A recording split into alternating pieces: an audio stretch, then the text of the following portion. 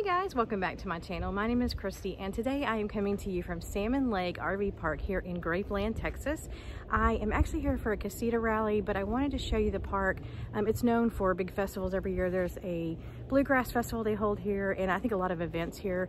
So I just wanted to show you around. There's a lot of unique features, a lot of old buildings. You can see the jail behind me, but there's a lot of buildings like that on the property. So stay tuned and I'll show you around.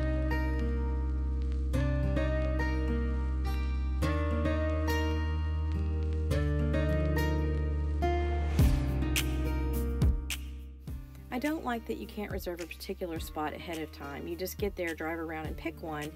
This resort is great for rallies and big events. However, it's grass and sand, so it does make it a little bit messier in the camper. So there are buildings like this across the entire property where some of them are actually cabins. They just don't look like it from the outside, but a lot of them are things that you can go in.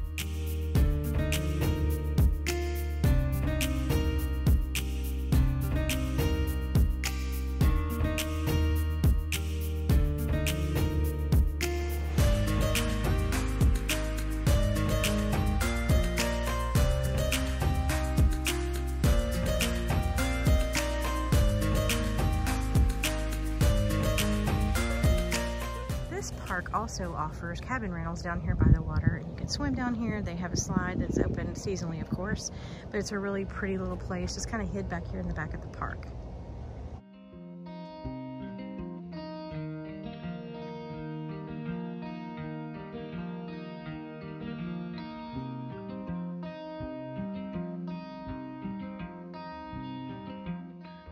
So I didn't know these train tracks were down by the little pond on the property, but thanks to my fellow YouTubers, Jesse and Tyler, at Travel Like No One Else, they had already been down there and told me that I should go check it out. It was kind of a cool hidden find.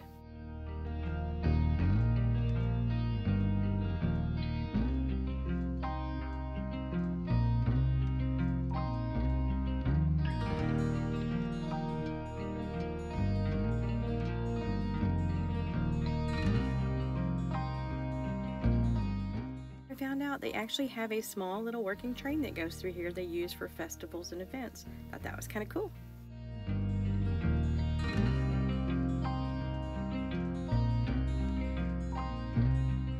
If you follow the train tracks all the way around, they come back out on the other side of the little pond.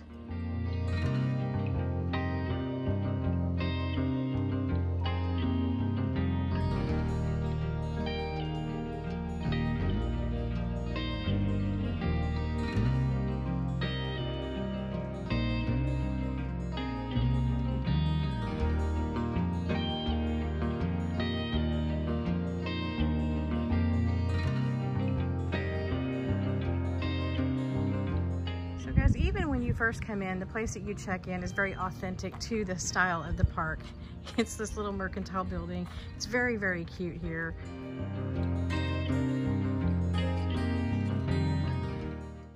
I thought it was kind of fun to see people just sitting out on the porches of these old buildings like they would have been years ago.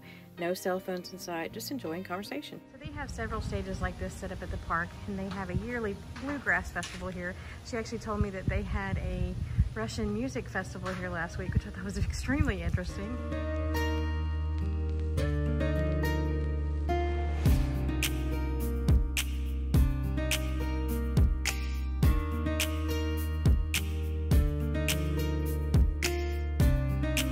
So thanks for watching. I hope you liked the video. Remember to enjoy those little things, and we'll see you next time.